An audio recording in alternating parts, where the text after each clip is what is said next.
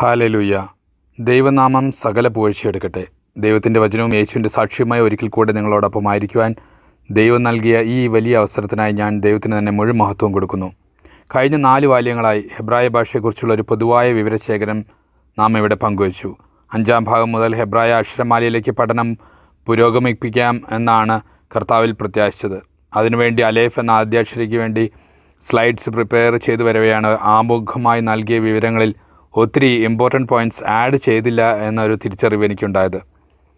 അവയെ പിന്നീട് അവസരങ്ങൾ വരുന്നതിനനുസരിച്ച് പ്രതിപാദിക്കാമെന്നൊരു വീക്ഷണത്തോടുകൂടെ തന്നെ വീണ്ടും അലേഫ് എന്ന ആദ്യാക്ഷരത്തെക്കുറിച്ചുള്ള വീഡിയോ പ്രിപ്പറേഷൻസ് അല്ലായിരുന്നു ഞാൻ. അപ്പോഴാണ് പ്രതീക്ഷിക്കാതെ ഒരു വിഷയം മുന്നിലേക്ക് കർത്താവ് എടുത്തു വച്ചത്. അതേക്കുറിച്ചൊരു സഹോദരനോട് സംസാരിച്ചപ്പോൾ അത് വളരെ നിർണായകമായൊരു കാര്യമാണ് എന്ന് എനിക്കും ബോധ്യമായി. ഹെബ്രായ ഭാഷയുടെ ചരിത്രം എന്നതാണ് ആ വിഷയം. വിവിധ കാലഘട്ടങ്ങളിൽ വിവിധ രീതിയിൽ ഹെബ്രായ ഭാഷയ്ക്ക് ലിപിമാറ്റം ഉണ്ടായിട്ടുണ്ടെന്ന് പറഞ്ഞുവല്ലോ. അതുകൊണ്ട് തന്നെ ഏത് ലിപിയായിരുന്നു ഏറ്റവും പുരാതനമായത് എന്ന വിഷയത്തിൽ ചരിത്രകാരന്മാർക്ക് വ്യത്യസ്ത അഭിപ്രായങ്ങളുണ്ട്. പല ചരിത്രകാരന്മാരും ഇസ്രായേലി ജനതയെ കാനാൻ നാട്ടിലെ ഒരു ഗോത്രവിഭാഗം മാത്രമായി കാണുന്നതിനാൽ ആ ഭൂപ്രദേശത്തു നിന്നുള്ള കണ്ടെത്തലുകളെ മാത്രമാണ് ഈ പരിശോധനയിൽ ആശ്രയിക്കുന്നത്. അതുകൊണ്ട് തന്നെ ഫിനീഷ്യൻ ലിപികളോട് സമാനമായ ഒരു സ്ക്രിപ്റ്റാണ് ആ ചരിത്രാന്വേഷണികളുടെ പഠനപ്രകാരം ഏറ്റവും പഴക്കം ചെന്ന ഹെബ്രായ ലിപി. ഇന്നും സമരിറ്റൻ പീപ്പിൾ, ശമരിയക്കാരായ ജനങ്ങൾ ഉപയോഗിച്ചു വരുന്ന ഭാഷ അത്തരത്തിലുള്ളതാണ്. അവരുടെ കൈവശമുള്ള തോറ ആ ഭാഷയിൽ തന്നെ ഉള്ളതാണ്. ഇതിന് 3000 മുതൽ 3200 വരെ വർഷങ്ങളുടെ പഴക്കം മാത്രമാണ് ഇതുവരെ കണ്ടെത്താനായിട്ടുള്ളത്. എന്നാൽ ഇത്തരം ധാരണകളെ തിരുത്തി കുറിക്കുന്ന ഒരു കണ്ടെത്തലുണ്ടായത് 20-ാം നൂറ്റാണ്ടിൻ്റെ ആരംഭദശയിലാണ്. അവിടെ നിന്നും തുടങ്ങുന്ന ഈ ചരിത്രാന്വേഷണം ഒരല്പം ദീർഘമായ ഒരു അവലോകനം ആവശ്യമുള്ളൊരു വിഷയമാണ്.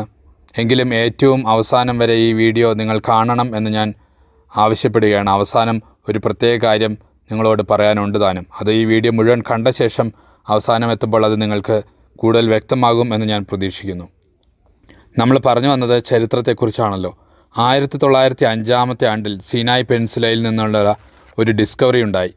പ്രശസ്ത ഈജിപ്ഷ്യൻ ആർക്കിയോളജിസ്റ്റ് ഫ്ലിൻഡേഴ്സ് പെട്രി ഉൾപ്പെടുന്ന അദ്ദേഹത്തിൻ്റെ ഭാര്യ ഉൾപ്പെടുന്ന ഒരു പര്യവേഷക സംഘം സെറബിറ്റ് എൽ ഖദീം എന്ന സ്ഥലത്ത് നിന്ന് കല്ലിൽ കൊത്തിയ അനേകം എഴുത്തുകൾ കണ്ടെത്തുകയുണ്ടായി. പിന്നീട് മറ്റൊരു ഈജിപ്റ്റോളജിസ്റ്റ് ഡോക്ടർ അലൻ ഗാർഡിനർ അതുവരെ അവ്യക്തമായിരുന്ന ഒരു ശിലാലിഖിതം സൂക്ഷ്മമായി പഠിക്കുകയും 32 വ്യത്യസ്ത ചിഹ്നങ്ങൾ മാത്രമാണ് അത് എന്ന് വ്യക്തമാക്കുകയും ചെയ്തു. അതുകൊണ്ട് തന്നെ അതൊരു കേവലം അക്ഷരമാലകൾ, ആൽഫബറ്റ്സ് മാത്രമാണ് എന്ന് അദ്ദേഹം അനുമാനിച്ചു. അതിൻ്റെ ക്രമത്തിൽ ശ്രദ്ധിച്ചപ്പോൾ വളരെ അതിശയിപ്പിക്കുന്ന ഒരു സത്യമാണ് അനാവൃതമായത്. ഓരോ ഹെബ്രായ അക്ഷരങ്ങൾക്കും പിറകിൽ ഒരു വാക്കുണ്ടെന്ന് പര്യവേഷകർക്ക് അറിവുണ്ടായിരുന്നു. ഓരോ അക്ഷരങ്ങൾക്കും ഒരു അർത്ഥമുണ്ട്. ആ ഓരോ അക്ഷരങ്ങളുടെയും അർത്ഥത്തിലുള്ള ചിത്രരൂപത്തിലെ സാരാംശമായിരുന്നു ആ കണ്ടെത്തലുകളിൽ അവർക്ക് മുമ്പിൽ അനാവൃതമായത്. അതായത് ഹെബ്രായ ആൽഫബറ്റ്സിൻ്റെ ചിത്രരൂപങ്ങൾ. അദ്ദേഹത്തിൻ്റെ പല കണ്ടെത്തലുകളും പുസ്തകങ്ങളും വിശ്വപ്രസിദ്ധമാണ്. അത്തരത്തിൽ ഒന്നായി തീർന്നു ഇതും. അന്നുവരെ മനസ്സിലാക്കിയിരുന്ന ഏറ്റവും പുരാതനമായ ഹെബ്രായ ലിപിയുടേതിനേക്കാൾ കുറഞ്ഞത് 500-എങ്കിലും അധികം വർഷം പഴക്കം ഇതിനുണ്ടെന്ന് വ്യക്തമായതോടെ ഇത് ഹെബ്രായ ലിപികളുടെ പൗരാണികനായി ഒരു സ്ഥാനക്കയറ്റം ഈ ലിപിക്ക് കൊടുക്കപ്പെട്ടു. സെറബിറ്റ് എൽ ഖദീമിൽ നിന്ന് കണ്ടെത്തിയ മറ്റൊരു ശിലാലിഖിതത്തെക്കുറിച്ച് പരാമർശിക്കാതെ പോകുന്നത് നീതികേടാകും ഇവിടെ. സീനായ് 115 എന്ന ടൈറ്റിലിൽ ചരിത്രകാരന്മാർ അടയാളപ്പെടുത്തിയിട്ടുള്ള ഒരു ചുണ്ണാമ്പുകല്ലിലെ ഈജിപ്ഷ്യൻ എഴുത്ത്. മുകളിലും താഴെയും 3 വിധം വ്യക്തിസൂചകങ്ങൾ ഒത്ത നടുക്കിലായി ഇതിലുണ്ട്. വലത്ത് നിന്ന് ഇടത്തോട്ടുള്ള പൗരാണിക ചിത്രലിപിയിൽ പ്രൊഫസർ ഡൗഗ്ലാസ് പെട്രോവിച്ച് മനസ്സിലാക്കിയെടുത്തിട്ടുള്ളത് ബഥേലിൽ നിന്നുള്ള ഹെബ്രായർ പ്രിയപ്പെട്ടവർ എന്ന രീതിയിലാണ്. അമെനെംഹാറ്റ് മൂന്നാമൻ്റെ 18ാമത്തെ വർഷത്തിലേതാണ് ഈ ലിഖിതം എന്നാണ് പര്യവേഷകർ മനസ്സിലാക്കുന്നത്. അതായത് BC 1840 അടുത്തുള്ളൊരു കാലം. ഇതുകൂടാതെ അനേകം ലിഖിതങ്ങൾ പൗരാണിക ഹെബ്രായ ലിപിയിലും ഈജിപ്ഷ്യൻ ചിത്രലിപികളിലുമൊക്കെയുള്ളത് അവിടെ കണ്ടെത്തിയിട്ടുണ്ട്. 2016 പുറത്തിറങ്ങിയ പ്രൊഫസർ ഡൗഗ്ലാസ് പെട്രോവിച്ചിൻ്റെ തന്നെ the world's oldest alphabet Hebrew as the language of proto കൺസോണൻ്റൽ script എന്ന പുസ്തകം ഇവയിൽ പലതും വിശദമായി പ്രതിപാദിക്കുന്നുണ്ട്. അത് പറയുമ്പോൾ അതിനോട് ചേർന്ന് പറയേണ്ട മറ്റൊരു സംഗതിയാണ്, ഈ ലിപികളെ കൂടാതെ അനേകം ബൈബിൾ ക്യാരക്ടേഴ്സ്, ബൈബിൾ ഫിഗേഴ്സിനെ ഇത്തരം ഫലകങ്ങളുടെ എഴുത്തുകളിൽ നിന്നും കണ്ടെത്താൻ ഇവർക്കിന്ന് കഴിഞ്ഞിട്ടുണ്ട് എന്നുള്ളത്.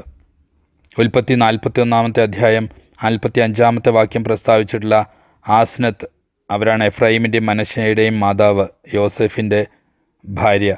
അവരെക്കുറിച്ചുള്ള ലിഖിതം കണ്ടെത്തിയിട്ടുള്ളത് അവയിൽ ശ്രദ്ധേയമാണ്. കാലം മനസ്സിലാക്കിയിട്ടുള്ളത് 1772 എന്നാണ് BC. സീനായി 376 എന്ന ടൈറ്റിൽ കൊടുക്കപ്പെട്ടിരിക്കുന്ന ചുണ്ണാമ്പുകൽ ലിഖിതത്തിലാണ് അവരുടെ വിവരം ലഭ്യമായിട്ടുള്ളത്.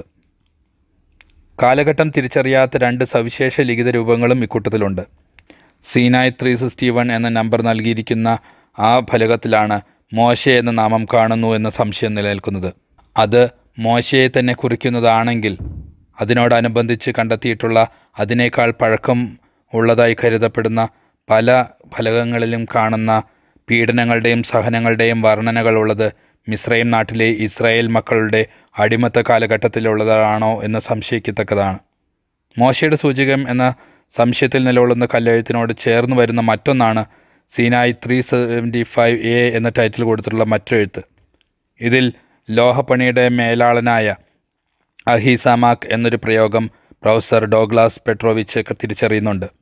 പുറപ്പാട് പുസ്തകം 31 അധ്യായം 6 വാക്യത്തിൽ അഹീസാമാക്കിൻ്റെ മകൻ ഒഹോലിയാബിനെ ബെസലേലിനൊപ്പം സമാഗമന കൂടാരത്തിൻ്റെ ലോഹപ്പണിക്കും കൊത്തുപണിക്കും നൂലുകൾ കൊണ്ടുള്ള ചിത്രപ്പണിക്ക് ചെയ്യുന്നതിനുമായിട്ട് നിയമിക്കുന്നതായി നാം വചനത്തിൽ വായിക്കുന്നുണ്ട്. ഒരുപക്ഷെ അതേ വ്യക്തിയെ തന്നെ ആയിരിക്കാം ഇവിടെ രേഖപ്പെടുത്തിയിട്ടുള്ളതെന്ന് കരുതാവുന്നതാണ്, അവരുടെ ആ പാരമ്പര്യ സ്വഭാവം വെച്ച് പരിഗണിച്ചാൽ. എന്നാൽ മുമ്പേ നമ്മൾ പറഞ്ഞതുപോലെ ഇതിനെയൊന്നും വില കൽപ്പിക്കാത്ത ചരിത്രകാരന്മാർ അനേകരുണ്ട് മറുവശത്ത്. അവരെ സംബന്ധിച്ച് ഇതൊന്നും ഹെബ്രായ ലിപിയുടെ പൗരാണിക ലിപി രൂപങ്ങളോ രേഖകളോ ഒന്നുമല്ല. അവരുടെ ഗണന പ്രകാരം രാംസേസ് 2 ശേഷം മാത്രമാണ്, BC 1200 അടുത്തുള്ള കാലഘട്ടത്തോടെ മാത്രമാണ് പുറപ്പാടിൻ്റെ ചരിത്രം നടന്നിരിക്കുക. BC 1000 ശേഷം കാനാന്യ നാടുകളിൽ നിന്ന് ലഭ്യമായ ലിപി മാത്രമാണ് ഹെബ്രായ ലിപിയായി കണക്കാക്കുവാൻ അവർക്ക് കഴിയുക. എന്നാൽ മറുവശത്ത് ആർക്കിയോളജി കാണിച്ചിരുന്ന സൂചനകൾ ഒരല്പം കൂടി 300-ലധികം അധികമായിട്ടുള്ള ഒരു പഴക്കം ഈ ചരിത്ര സൂചികയിലൂടെ നൽകുന്നുണ്ട്. ഈജിപ്തിലെ നൈൽ നദിക്കരികിൽ നിന്നും വാദി എൽ ഹോൽ ഇൻസ്ക്രിപ്ഷൻസ് എന്നറിയപ്പെടുന്ന പൗരാണിക ലിപി രൂപം ഹെബ്രായ ഭാഷാലിപിയുടെ പൗരാണികൻ എന്ന് കരുതുക തന്നെയാണ് ചരിത്രത്തോടും വചനത്തോടും നമ്മെ കൂടുതൽ അടുപ്പിക്കുക എന്നത് നിസ്തർക്കമായ കാര്യമാണ്. അவ்விധത്തിൽ അപ്രകാരം നമ്മൾ പരിഗണിച്ചാൽ ഏതാണ്ട് ക്രിസ്തുവിന് മുമ്പ് 2000 ആണ്ടിൽ തന്നെ ഇസ്രായേല്യർ ഈജിപ്തിലുണ്ടായിരുന്നു എന്ന് കരുതാനൊക്കും. BC 1500 അടുത്ത പഴക്കം കരുതുന്ന സീനായ് ലിഖിതങ്ങൾ പുറപ്പാടിൻ്റെ കാലത്തോട് സമീപമായവയാണെന്ന് തന്നെ ആയതിനാൽ വന്നു ചേരുന്നു. അങ്ങനെയാണെങ്കിൽ ഇതെല്ലാം തെളിയിക്കുന്നത് ഒരു സംഗതി കൂടെയാണ്. ഇന്ന് വരെ മനുഷ്യൻ കണ്ടെത്തിയിട്ടുള്ള ഏറ്റവും പൗരാണിക ലിപി ഹെബ്രായ ലിപിയുടെ പൗരാണിക ലിപി രൂപം തന്നെയാണ്. 4000 വർഷം പഴക്കം ചെന്ന ഒരു ലിപി രൂപം വേറെ കണ്ടെത്തിയിട്ടില്ല ഈ ലോകത്തെവിടെയും. No physical evidence. Chinese, Tamil ഭാഷകൾക്ക് 4200 വർഷത്തെ പഴക്കം അവകാശപ്പെടുന്നുണ്ടെങ്കിലും ഒരുപക്ഷെ അവ ഉപയോഗത്തിലുണ്ടായിരുന്നോ എന്ന വിധം അനുമാനിക്കാമെങ്കിൽ തന്നെയും കൃത്യമായൊരു തെളിവ്, ഫിസിക്കൽ എവിഡൻസ് നമുക്ക് ലഭ്യമായിട്ടില്ല ഇത്രയും കാലപ്പഴക്കമുള്ളതായിട്ട്. ഈ പൗരാണിക ഹെബ്രായ ലിപിയെ ഫസ്റ്റ് ജനറേഷൻ എന്ന് നമുക്ക് സൗകര്യാർത്ഥത്തിൽ പേര് വിളിക്കാം. BC 2000 മുതൽ BC 1000 വരെയുള്ളൊരു കാലഘട്ടമാണ്. അതായത് 4000 മുതൽ 3000 വർഷത്തെ പഴക്കമാണ് ഇതിന് നൽകപ്പെടുന്നത്. ആയതിനാൽ തന്നെ ഇന്ന് നാം മനസ്സിലാക്കുന്ന ഈ ലിപിയോട് അടുപ്പമുള്ള ലിഖിത രൂപത്തിലാകാം വചനം ഒരുപക്ഷെ എഴുതപ്പെട്ടു തുടങ്ങിയത് എന്ന് അനുമാനിക്കാവുന്നതാണ്. ഒരുപക്ഷെ ദൈവം തൻ്റെ തൊടുവിരലാൽ കൽപ്പനകൾ എഴുതി കൊടുത്തതുപോലും ഇതിനോട് ചേർന്നുള്ള ലിഖിത രൂപത്തിലായിരിക്കണം.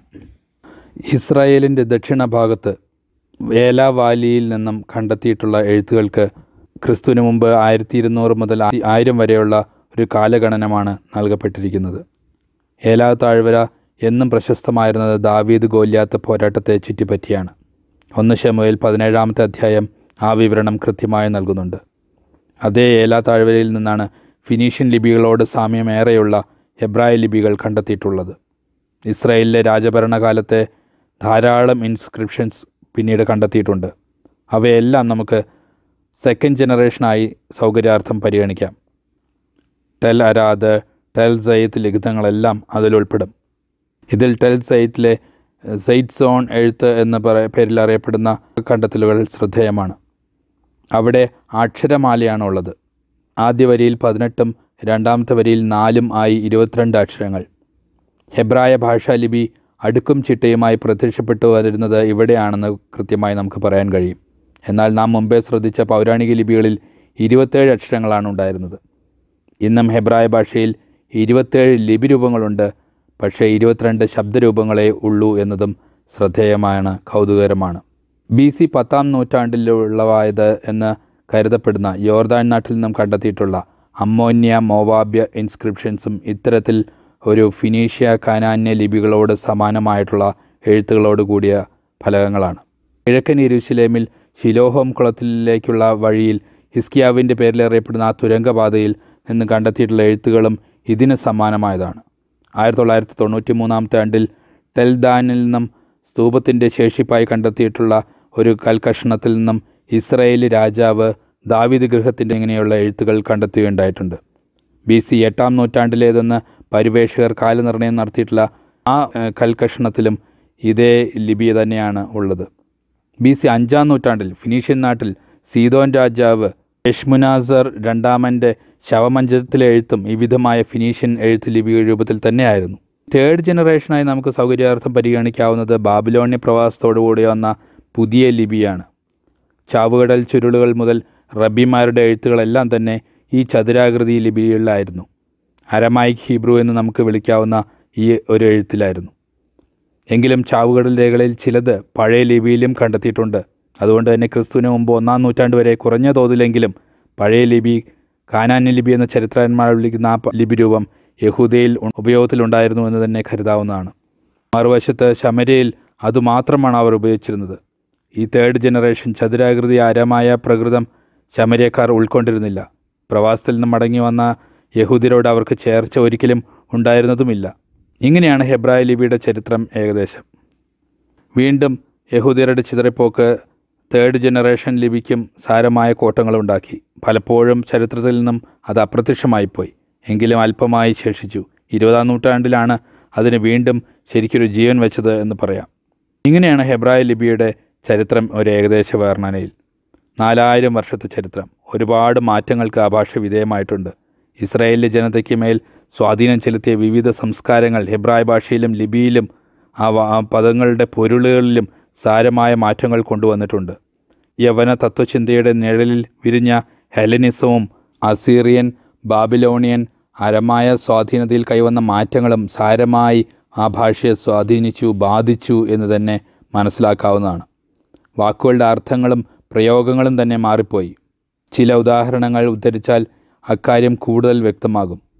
ഇസ്രായേലിൻ്റെ ഏറ്റവും അമൂല്യ സമ്പത്തായ ഒരു കാര്യമാണ് തോറ എന്നുള്ളത്. മോശയുടെ കൈകളാൽ വിരചിതമായതെന്ന് പരക്കെ വിശ്വസിക്കപ്പെടുന്ന വിശുദ്ധ വേദഗ്രന്ഥത്തിലെ ആദ്യ 5 പുസ്തകങ്ങൾ പഞ്ചഗ്രന്ഥി.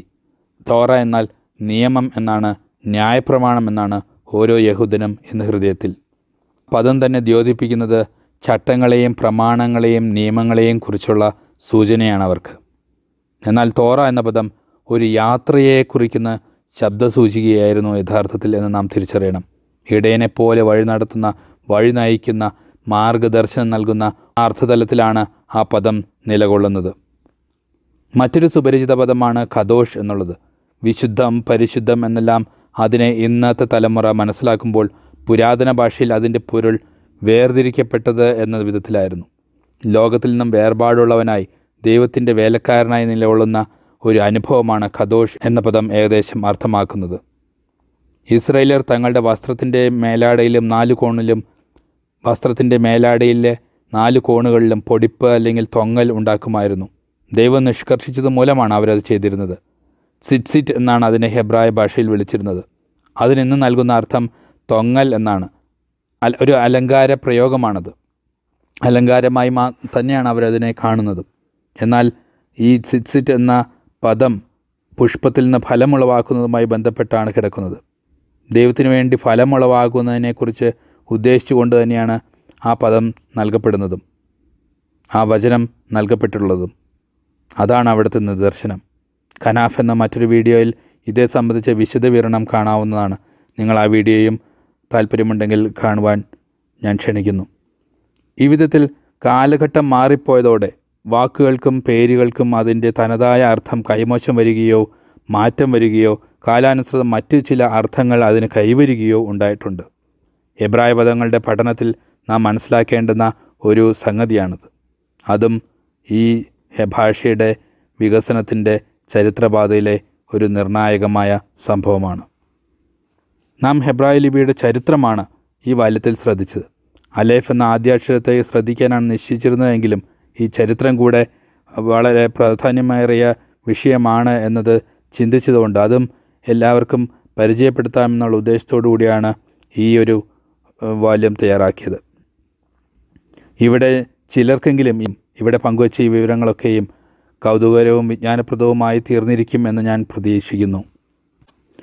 ഇനിയും ഇത്തരത്തിൽ ക്രിയേറ്റീവായിട്ടുള്ള സജഷൻസ് പ്രതീക്ഷിക്കുന്നു. ചരിത്ര വിവരണത്തിൽ മനഃപൂർവ്വം വിട്ടുകളഞ്ഞ ഒരു കാര്യമുണ്ട്. അതാണ് ഞാൻ ആദ്യമേ പറഞ്ഞത്, ഈ വീഡിയോ മുഴുവൻ കണ്ട് അവസാനം വരെ കാണണം എന്ന് നിങ്ങളോട് ആവശ്യപ്പെട്ടത്. ചരിത്ര വിശകലന വേളയിൽ പറയാതെ വിട്ടൊരു കാര്യം അതിപ്പോൾ അവസാനമായി സൂചിപ്പിക്കാം. വിവിധ രീതിയിൽ ലിപിയിൽ വ്യത്യസ്തമായ സ്വഭാവ രീതിയിൽ പലപ്പോഴും ആൽഫബറ്റ്സിൻ്റെ എണ്ണത്തിൽ കൂടെ വൈജാത്യമുള്ളതായി ഹെബ്രായ ലിഖിത രൂപം കാലഘട്ടങ്ങളിൽ നിലകൊണ്ടു എന്ന് നാം മനസ്സിലാക്കി. ഹെബ്രായ ലിപികൾ ഇന്ന് ലഭ്യമായിട്ടുള്ള ഏതൊരു ഇൻസ്ക്രിപ്ഷൻസിലും വലതു നിന്ന് ഇടത്തോട്ടുള്ള എഴുത്താണ്. സിനിസ്ട്രോഗേഡ് ആണ് അവരുടെ ആ എഴുത്ത് രീതി. എന്നാൽ നാം മുന്നേ കണ്ട പൗരാണിക ലിപി രൂപത്തിൽ, സൗകര്യാർത്ഥം നമ്മൾ ഫസ്റ്റ് ജനറേഷൻ എന്ന് വിളിച്ച ആ ലിഖിത രൂപത്തിൽ, സീനായിലെ സെറാബിറ്റ് എൽ ഖദീമിലെ എഴുത്തുകളിൽ വലതു നിന്ന് ഇടത്തോട്ടുള്ളത് കൂടാതെ ഇടതു നിന്ന് വലത്തോട്ടുള്ള എഴുത്തും, അതായത് ഡെസ്ട്രോഗ്രേഡും കണ്ടെത്തിയിട്ടുണ്ട്. മുകളിൽ നിന്ന് കീഴോട്ടുള്ള രീതിയിലുള്ള എഴുത്തും കണ്ടെത്തിയിട്ടുണ്ട്. ഇടതു നിന്ന് വലത്തോട്ട് ഇന്ന് നാം ഉപയോഗിക്കുന്ന പല ഭാഷകളിലുള്ളതുപോലുള്ള ഡെസ്ട്രോഗ്രേഡ് എഴുത്ത് രീതി ഹെബ്രായ ഭാഷയ്ക്ക് തികച്ചും അന്യമായ ഒരു കാര്യമായിരുന്നു. ഹെല്ലനിസത്തിൻ്റെ കാലത്ത് യവന സ്വാധീനം പ്രബലമായപ്പോൾ മാത്രമാണ് ഈ എഴുത്ത് ലിപി ആ രീതി അവർക്ക് അഡോപ്റ്റ് ചെയ്യേണ്ടി വന്നത്. യവന ഭാഷയ്ക്ക് വേണ്ടി മുഖ്യധാര ഹെബ്രായർ ഒരിക്കലും ഹെലനിസം അംഗീകരിച്ചിരുന്നതുമില്ല. അത് നമ്മൾ മനസ്സിലാക്കേണ്ട ഒരു കാര്യമുണ്ട്. മക്കവായരുടെ വിപ്ലവം പോലും പരിശോധിച്ചാൽ ഒരു പരിധിവരെ ഹെലനിസത്തിനും യവനവൽക്കരണത്തിനും എതിരായി കൂടി ആയിരുന്നു എന്നുള്ളത് നമുക്ക് മനസ്സിലാകും. ഇവിടെ ഒന്നുകൂടെ സൂക്ഷ്മമായി ശ്രദ്ധിച്ചാൽ ഒരു കാര്യം കൗതുകമുണർത്തുന്നതാണ്. മുഖ്യമായും സീനായ് 345, സീനായ് 346 ലിഖിതങ്ങളിലാണ് ഇടത്തു നിന്നും വലത്തോട്ടുള്ള ഡെസ്ട്രോഗ്രേഡ് എഴുത്ത് രീതി അവലംബിച്ചിട്ടുള്ളത്. മുമ്പേ നാം ശ്രദ്ധിച്ച ലോഹപ്പണിയുടെ മേൽനോട്ടക്കാരൻ അഹീസാമാക്കിൻ്റെ പേരെഴുതിയ ആ ശിലോലിഖിതത്തിൽ ആ പേര് ഒരൽപ്പം വലത്തോട്ടാഞ്ഞുകൊണ്ട് മുകളിൽ നിന്നും കീഴോട്ടേക്കായിട്ടാണ് ഉള്ളതെന്ന് ഒഴിച്ചാൽ ഈ രണ്ട് സീനായ് 345, സീനായ് 346 ലിഖിതങ്ങളാണ് ഈ വിധത്തിൽ കൃത്യമായി ഇടത്തു നിന്നും വലത്തോട്ടുള്ള എഴുത്ത് രീതിയിൽ കാണപ്പെടുന്നത്. ഈ രണ്ട് ലിഖിതങ്ങളും ശ്രദ്ധിച്ചാൽ ഒരു കാര്യം വ്യക്തമാണ്. ഇതിൽ രണ്ടിലും ബാലാത്ത് ദേവീ സങ്കല്പത്തോട് വിധേയത്വമോ അടുപ്പമോ പ്രകടിപ്പിക്കുന്ന ഒരു എഴുത്തുകളാണ് അവ എന്നുള്ളത് മനസ്സിലാവും. ബാൽ വിശ്വാസത്തിലെ ദേവതാ സങ്കല്പം ബാലാത്ത്, ഈജിപ്തിലെ ഹഥോർ എന്ന ദേവതാ സങ്കല്പം, വിശുദ്ധ പശു എന്നുള്ള സങ്കല്പത്തോട് ചേർന്ന് വരുന്നതാണത്. ഈ വിശുദ്ധ പശു സങ്കല്പം ഇസ്രായേലിൽ സ്വാധീനമുണ്ടായിരുന്നു എന്നതിൻ്റെ സൂചനകൾ ലിഖിതങ്ങളിൽ നിന്നും വ്യക്തമാണ്. ഈജിപ്തിലെ പീഡനത്തിൻ്റെ നാളുകളിൽ അതിന് കാരണമായി ഈ ദേവതയെ പഴി പറയുന്ന ലിഖിത രൂപം ഡീകോഡ് ചെയ്യപ്പെട്ടിട്ടുണ്ടെന്ന്. എന്നാൽ മറ്റൊരു വശത്ത് മോശെ എന്ന പേർ നമ്മൾ സംശയത്തോടെ കാണുന്ന ആ ഫലകത്തിൽ, മോശെ അതിശയപ്പെടുത്തുന്ന സംഭവം വിവരിക്കുന്ന ആ ഫലകത്തിലെ സൂചകം വിമോചന മാർഗം ഒരുക്കിയത് ഇതേ ഹഥോർ ദേവതയാണ് എന്ന വിധത്തിലാണ്. അതിലാണ് മോശെ അതിശയപ്പെടുന്നത്, ഇസ്രായേൽ ആ വിധം ആർപ്പെടുന്നത് കണ്ടിട്ട്. ഒരുപക്ഷെ ഹഥോറിൻ്റെ കുഞ്ഞ് എന്ന് കണ്ടിട്ടാകും നേതാവായി വഴി നയിക്കുവാൻ സ്വർണത്തിലൊരു കാളക്കിടാവിനെ അവർ വാർത്തെടുത്തത് എന്ന് അനുമാനിക്കാവുന്നതാണ്. ലോഹപ്പണിയിൽ പ്രമുഖനായിരുന്ന അഹീസാമാക്കിന് ഇവിടെ എന്തെങ്കിലും ഒരു റോൾ ഉണ്ടായിരുന്നതായി വചനം സാക്ഷ്യപ്പെടുത്തുന്നില്ല. എങ്കിലും ഇടത്തു നിന്ന് വലത്തോട്ട് എഴുതുന്ന രീതിയെല്ലാം ഇസ്രായേലിൽ ബാലിൻ്റെ വഴിയിലേക്ക് വഴിതെറ്റിപ്പോയതുമായിട്ടുള്ള ബന്ധത്തിലാണ് ഉള്ളത് നൽകപ്പെട്ടിട്ടുള്ളത് എന്നത് ശ്രദ്ധേയമായ ഒരു കാര്യമാണ്, കൗതുകമുണർത്തുന്നൊരു കാര്യമാണ്, നമ്മെ പലപ്പോഴും അതിശയിപ്പിക്കുന്നൊരു കാര്യം കൂടിയാണ്. നമ്മുടെ എഴുത്ത് രീതി വിജാതീയ ദേവസങ്കല്പങ്ങളോട് ചേർന്നുള്ളതാണ് എന്ന വിധത്തിലുള്ളൊരു തിയറി ഉണ്ടാക്കുകയല്ല ഞാനിവിടെ. എന്നാൽ അക്കാലത്ത് ഇസ്രായേലർ ലിപി എഴുത്ത് അവിധത്തിൽ മാറ്റി എഴുതുന്ന ഒരു പാരമ്പര്യം ഡെവലപ്പ് ചെയ്തിരുന്നോ എന്ന് കൗതുകപൂർവ്വം നമുക്ക് സംശയിക്കാവുന്നതാണ്. ഓർക്കുക, കാനാന്യ ഹെബ്രായ ലിപിയുടെ നേരെ തിരിച്ചുള്ള അക്ഷരങ്ങളും നേരെ തിരിച്ചുള്ള എഴുത്ത് രീതിയുമാണ് യവനക്കാർ സ്വീകരിച്ചത്. ഗ്രീക്ക് ഭാഷ അവിടെ നിന്നാണ് റോമിലേക്കും ലത്തീനും ബാക്കിയുള്ള യൂറോപ്യൻ ഭാഷകളും ഇംഗ്ലീഷ് ഉൾപ്പെടുന്ന എല്ലാ പാശ്ചാത്യ ഭാഷകളുമെല്ലാം ഉണ്ടായത് എന്ന് നമുക്കറിയാം. അങ്ങനെ നോക്കിയാൽ ഇടത്തോട്ട് എഴുതുന്ന രീതിയിൽ ഇസ്രായേലിയർ എഴുതിയതിന് വിപരീതമായാണ് ഇടത്തു നിന്ന് വലത്തോട്ട് എഴുതുന്ന രീതി പിന്നീട് കാലക്രമത്തിൽ മറ്റ് ചില വിഭാഗം ജനങ്ങൾ ഡെവലപ്പ് ചെയ്ത് കൊണ്ടുവന്നത് എന്ന് കരുതാവുന്നതാണ്. ഒരുപക്ഷെ ഇസ്രായേലിയ ദൈവവിശ്വാസത്തിന് എതിരായി കൂടെയുള്ള സാക്ഷ്യമായിട്ട് അതവർ കണ്ടിരുന്നിരിക്കണം. പറഞ്ഞു തുടങ്ങിയപ്പോൾ ഉദ്ദേശിച്ചതിൽ കവിഞ്ഞ് ഒത്തിരി ദൈർഘ്യമേറിയ ഒരു അവലോകനമായി പോയി ഹെബ്രായ ഭാഷയുടെ ചരിത്രം എന്നുള്ളത്. എങ്കിലും ഞാൻ പ്രതീക്ഷിക്കുന്നു ഇത് ഹെബ്രായ ഭാഷയുടെ ചരിത്രം അറിയാൻ ആഗ്രഹിക്കുന്ന താല്പര്യപ്പെടുന്ന ഓരോരുത്തർക്കും പ്രയോജനകരമായി തീരും എന്നുള്ളത്. ദൈവം തന്നെ സകല മഹത്വം എടുക്കട്ടെ. ഹെബ്രായ ഭാഷയുടെ അക്ഷരമാലയിലേക്ക് നമ്മൾ കടക്കുമ്പോൾ ആ അക്ഷരങ്ങൾ ഡെവലപ്പ് ചെയ്ത വിധത്തെക്കുറിച്ച്, ആ കാലഘട്ടത്തെക്കുറിച്ച് നമുക്ക് അറിഞ്ഞിരിക്കുന്നതും നല്ലതായിരിക്കും എന്നുള്ളൊരു ചിന്ത എന്നെ ഭരിച്ചതുകൊണ്ടാണ് ആ ചരിത്രത്തെ കൂടി അതിനു മുമ്പായി വിശകലനം ചെയ്യാൻ തീരുമാനിച്ചത്. നമുക്ക് അടുത്ത വാല്യം മുതൽ ഹെബ്രായ ഭാഷയിലെ അക്ഷരങ്ങളെക്കുറിച്ച് പരിശോധിച്ച് തുടങ്ങാം. ദൈവനാമം സകല മഹത്വം കൊടുക്കട്ടെ. ആമേൻ. ഹല്ലേലൂയ.